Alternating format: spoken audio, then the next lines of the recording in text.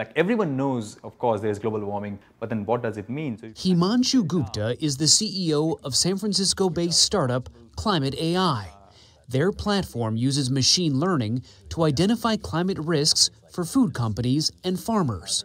The stakes are high. Worldwide, it's estimated crop yields could decline up to 30% by the year 2050 as the planet warms and climate change fuels more severe drought and flooding. A lot of crops, not just in the US, but also in Africa, India, are already seeing the impacts of climate change. If we move into the future, these areas will have a significant shift. Gupta showed us how the cranberries on our Thanksgiving tables will likely have to be grown significantly further north in the coming decades. It's going to be riskier in a lot of places to grow certain crops in the future, but this is helping mitigate some of that risk? Absolutely. And using that, you can tailor your recommendations